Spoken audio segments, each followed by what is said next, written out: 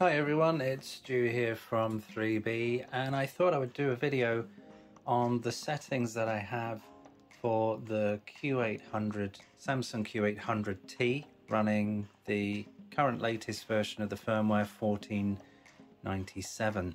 Now, I believe that these settings will probably work quite well also for the Q700T, but in terms of the more advanced models like the Q900 and so on, you would probably have to adjust them accordingly as a result. So first things first, with my settings, I've had this TV for a few weeks now, and these are sort of the settings that I've kind of fallen upon. I've been tweaking them over time with various inputs from playing UHD 4K discs, Blu-rays, streaming on Netflix, Prime, watching satellite TV from Sky, all kinds of content that I've been viewing in terms of TV and film, and overall I've been very happy with this TV. You know, there's been a lot of sort of bad press with banding, the dirty screen effect.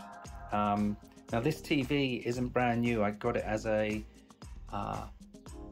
graded stock. It was graded A stock, and it does have a small issue, but you know, just a few specks of what looks like dust during the manufacturing process, which you pretty much forget about are there.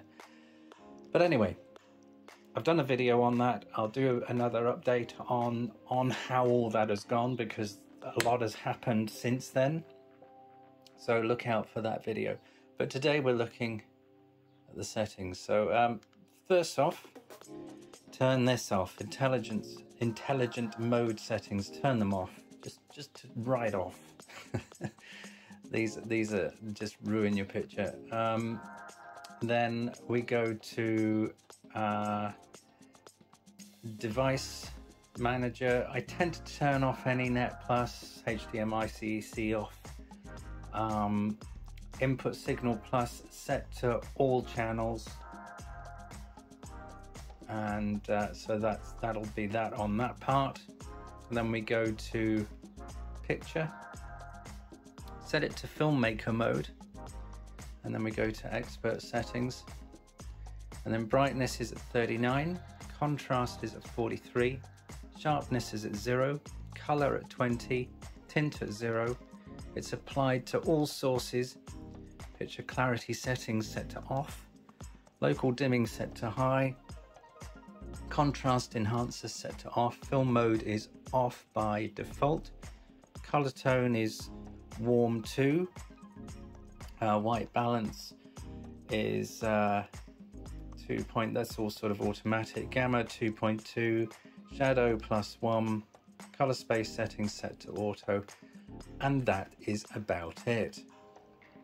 I found these settings so far pleasing for me on a variety of content in terms of video streaming, Blu-rays, 4K Blu-rays, and anything from standard def to HD and 4K and beyond.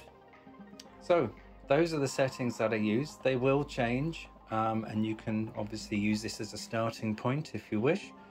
And let me know your thoughts, always very welcome. The current version that we're looking at in terms of software is 1497, and next we'll be doing a settings for gaming, so look out for that, and also look out for the updates on this TV that I've done, and in terms of where I bought it and how that went, because there's been some movement and changes and excitement and drama associated with all that. And yeah, so like and subscribe, don't forget to click the bell, and I'll see you next time.